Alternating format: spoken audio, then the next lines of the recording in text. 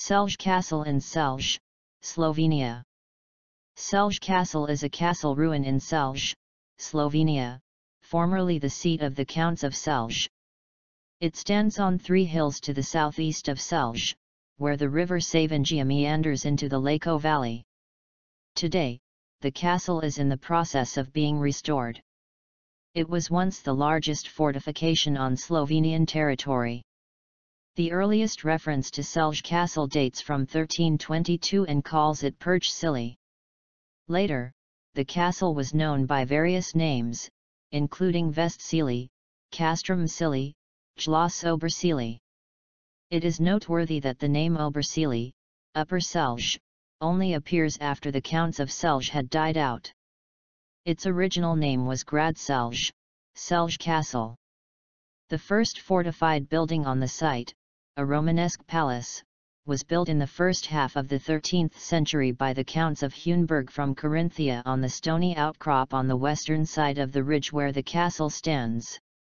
It had 5 sides, or 4 plus the southern side, which was a natural defense. The first written records of the castle date back to between 1125 and 1137, it was probably built by Count Gunter. In the western section of the castle, there was a building with several floors. Remains of the walls of this palatium have survived. In the eastern section, there was an enclosed courtyard with large water reservoirs. The eastern wall, which protects the castle from its most exposed side, was around 3 meters thicker than the rest of the curtain wall. The wall was topped with a parapet and protected walkway.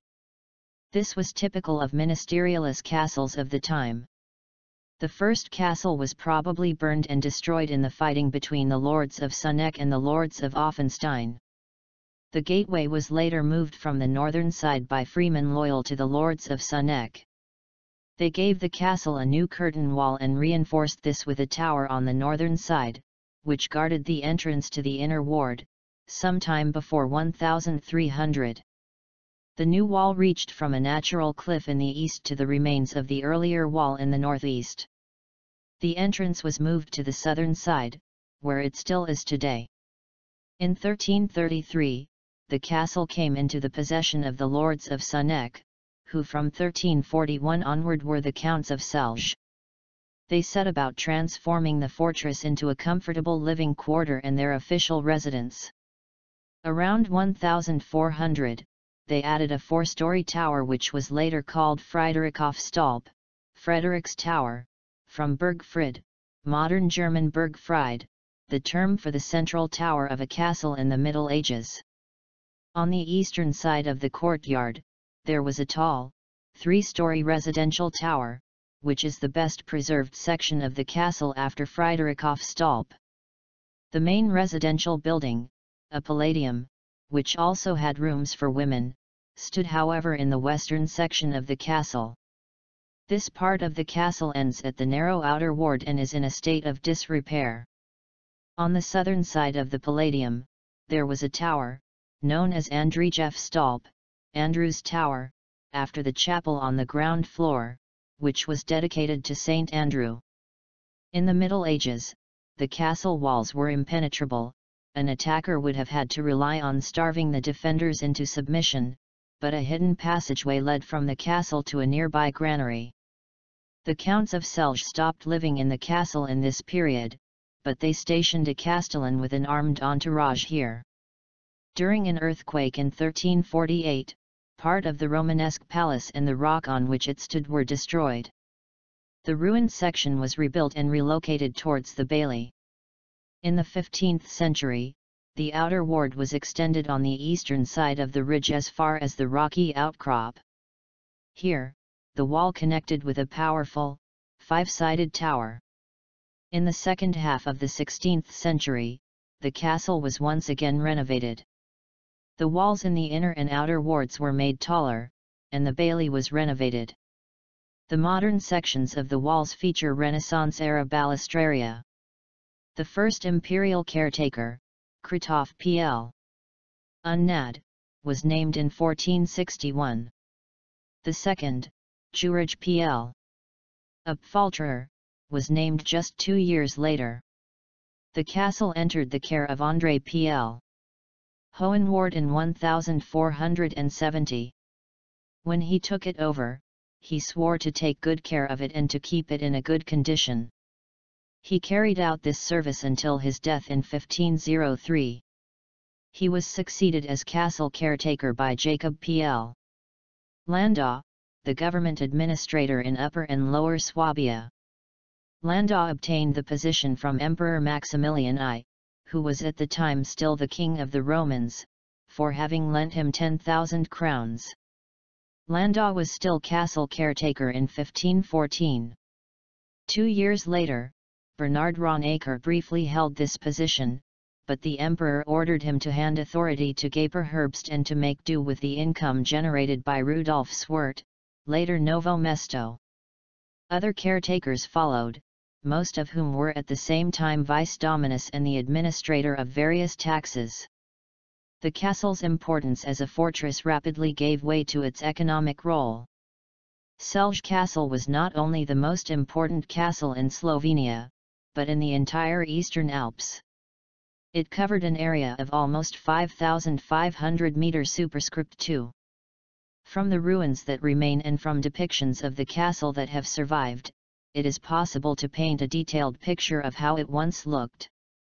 Several new techniques were employed in the castle's architectural development, which were the model for other castles in the region under Celje's influence.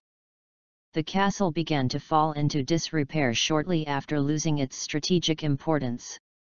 George Mathau's Vischer's depiction of the castle from 1681 shows that Friedrichhofstolp no longer had a roof at the end of the 17th century.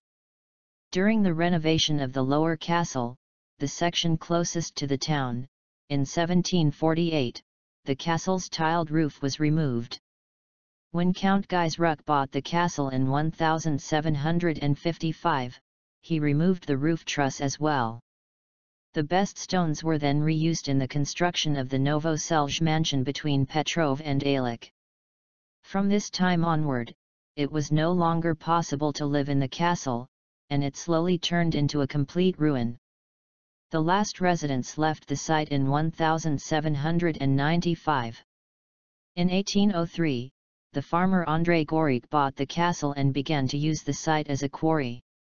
In 1846, the governor of the Styria, Count Wickenburg, bought the ruins and donated them to the Styrian estates.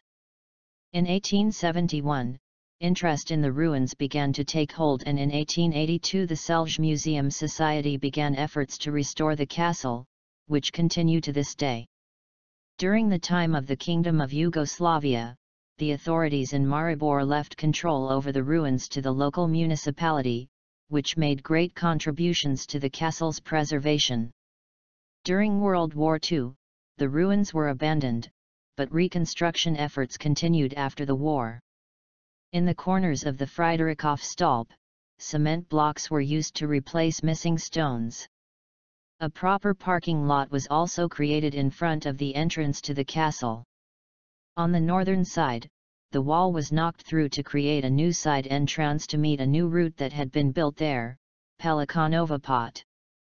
The Celje Tourist Board holds an event entitled Pod Zvezdami Celjanov, Under the Stars of Celje, at Celje Castle in late summer every year, which features performances and representations of life in the Middle Ages.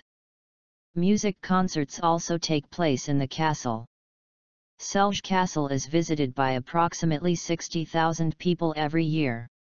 An annual cultural entertainment event, Veronikini Viri, which is named after the character Veronica in the Slovenian opera Veronika Desenica, also takes place in the castle.